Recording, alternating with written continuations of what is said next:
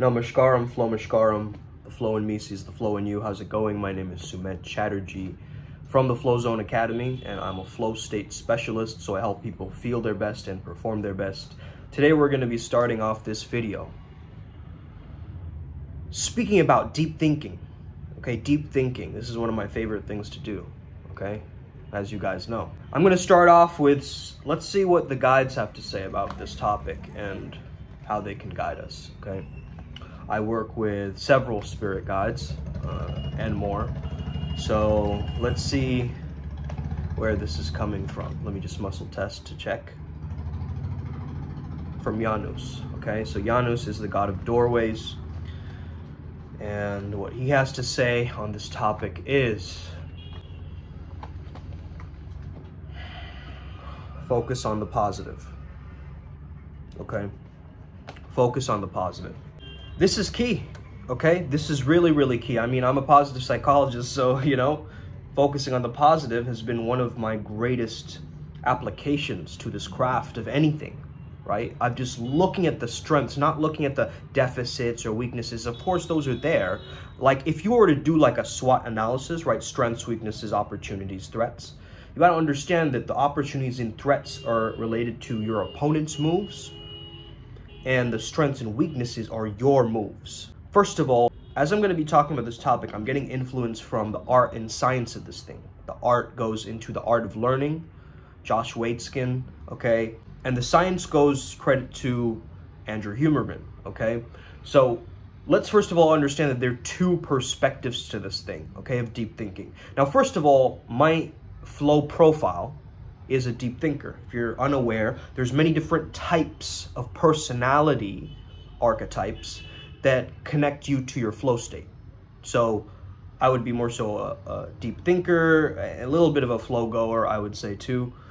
And flow goer is more so like a yogi in a sense, whereas a hard charger is like the go, go, go, like extreme sports athlete. And then the crowd pleaser is almost like the musician, or they feed off of an audience, or that kind of level of extroversion where they get energized by the crowd, right? So there's different types and different styles of a flow profile. If you're unaware of that, now you are. If you don't know, now you know. The first thing that I would tell you, and this is a question from Josh again. Josh, man, you're running my channel at this point, man. So number one, you got to get good at recognizing patterns, okay? So the question that I got initially from Josh was about chess. Have you ever played chess, Sumed? He said, do you play chess, Sumed? Just interested because I was wondering how you would flow in something strategic like that. That I'm used to doing sport and just feeling, not thinking, like Bruce Lee said. But in chess or strategy, it's different, okay? I would have to agree with you there, man. It is different, and I'm gonna get into the reasons why it's different. Start getting good at recognizing patterns. That's the first thing that I would tell you, okay? Number two, notice that drowsier states lead to subconscious activation, where a lot of solutions come through.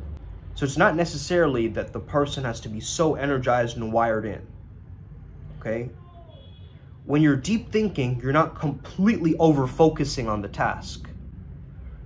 There's a little bit of distance, right? There's a little bit of analytical perspective shift. I'm more so, I would say, an improvisational deep thinker, so I can like think really deeply on a freestyle rap in a sense, like, if that makes sense. Rather than like, you know, me mathematically trying to come up with a solution for something. Like my math skills aren't as related to, like, we all have our strengths and weaknesses, right? So that's just not one of my, I know that's weird for an Indian to say that. Like, oh, he's Indian and he's not good at math. Listen, man, that's a stereotype, okay? That's a stereotype. Don't lump people in one category. Like, that's weird, dude. That's really weird. And also, I didn't really grow up in the Indian culture. I grew up abroad, right? So that's another element of that. So we'll also just shout out to the fact that I have, like, I don't know, like 36K people liking this random post of the Injun Joe a while back, like on my Instagram. That's kind of wild to me, how people are suddenly tuning into this guy, like, you know, almost at a meme level. The new Chad, in a sense. I find that hilarious. I find that cool. I found it kind of overwhelming to see, like, you know, hundreds of likes coming in every second as I check my phone. But that's cool, man. Besides that, that's a distraction from the topic at hand, but I just wanted to mention that. So you want to find the smoothness within the complexity. Okay, complexity can be a flow state trigger. Okay, at an elemental level. But it's that smoothness with the complexity that allows my improvisational brain to also deep think, or deep work, as Cal Newport calls it, right? Great skill to practice is chunking things into one group, okay? Just categorizing in your mind, like this is this is that, this is this is that, okay?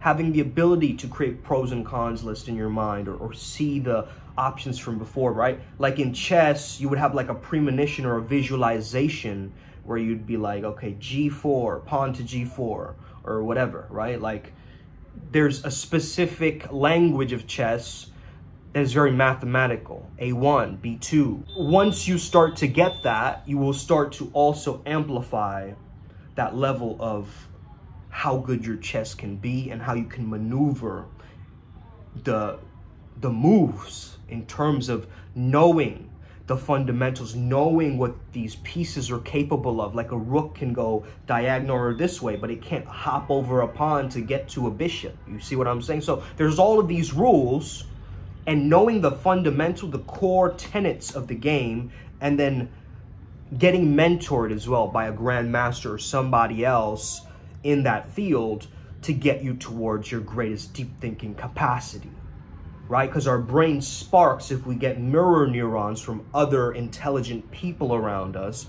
We're getting their downloads of intelligence in our space-time. So there's this level of, you turning your prefrontal cortex off to tap into the flow, and you turning the prefrontal cortex portal open to get yourself to think a little bit deeper. Okay, so that's really what's going on. It's like a modulation of the prefrontal cortex. Okay, that's specifically how I'm doing it when I'm freestyle rapping. Like there's these ideas in my subconscious that are just launching out. OCD, anxiety, overthinking, this all comes down to an overactive prefrontal cortex. Okay, it's too much. There's too much mental energy.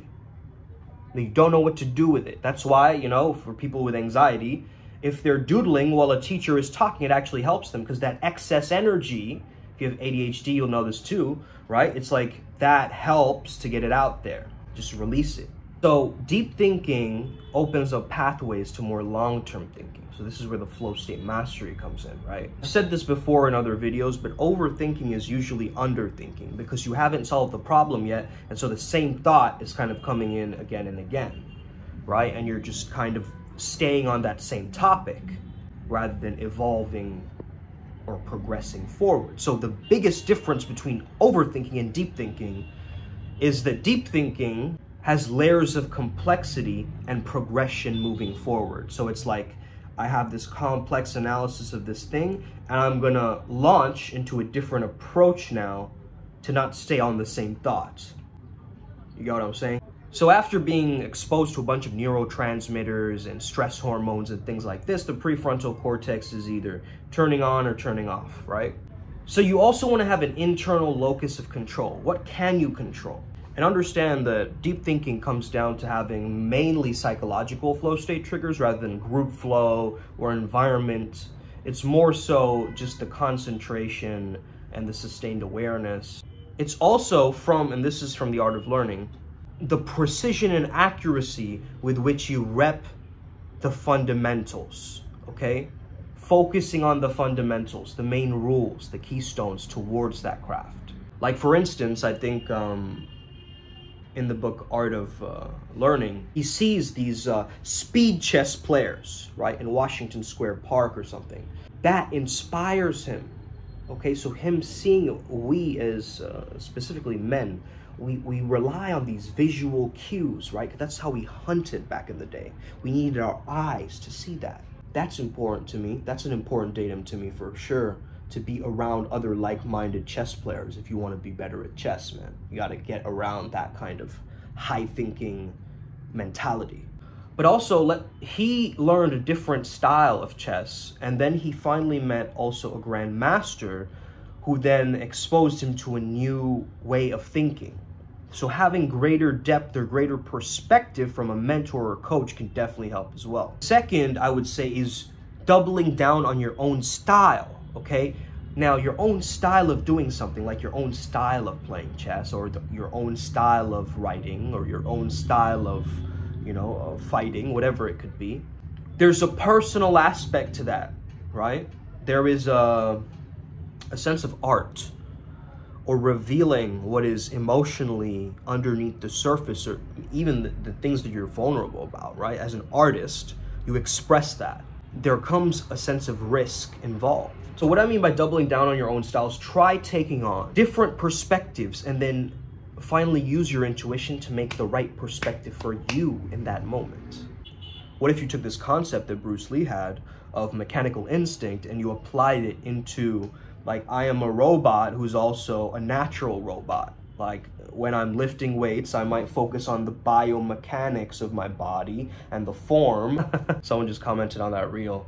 Bro lost his virginity before his parents. Okay. Man, these like Chuck Norris jokes, right? The next thing is using your pain as fuel, as Josh Waitzkin says, right? So he had an incredible loss, but then the next year he won, finally. And he spent like these 10 hours of research daily, just going in, and finding the solution. He had an obsessive path working towards getting to why he lost.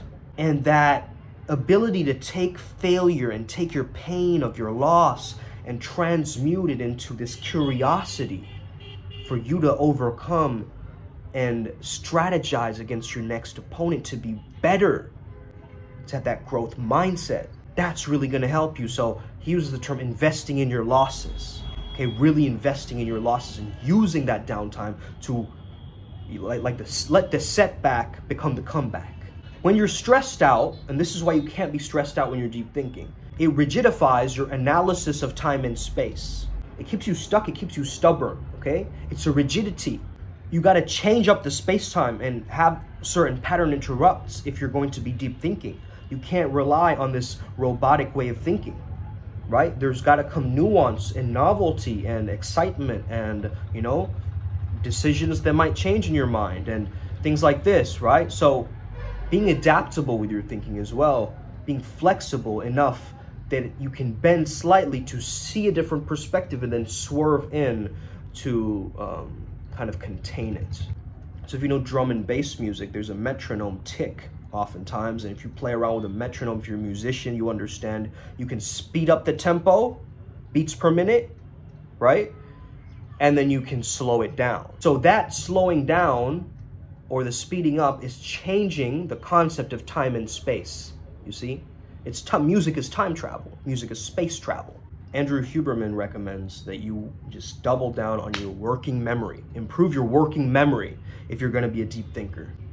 If you can get a better working memory, you're gonna be in that intellect and you're going to be grasping the concepts of your subconscious a lot easier and expressing yourself, right? So it's about the increased reliance on the deep memory stores from the hippocampus to the cortex. And our brain updates different states, depending on the demand or the conditions that we create for it. So in terms of chess, you want to observe the consequences of your opponent's last move. Understand the difference between forcing a move or not forcing a move. If you're good at calculating things, you're going to be good at chess. And it also relies heavily on your visualization. Can you see the move coming from before, 3 or 4 moves back? Can you see and peer into the edge of the future of knowing that you understand the patterns of your opponent's style so that you can maneuver it differently, right? It's about knowing your opponent, knowing thyself. So I hope this video helps you out, gives you a different perspective. Have an incredible day. May the flow be with you. Hit that subscribe button if you're new. Let's get it. Have an incredible day today. Upward Spiral gang. We all gonna make it.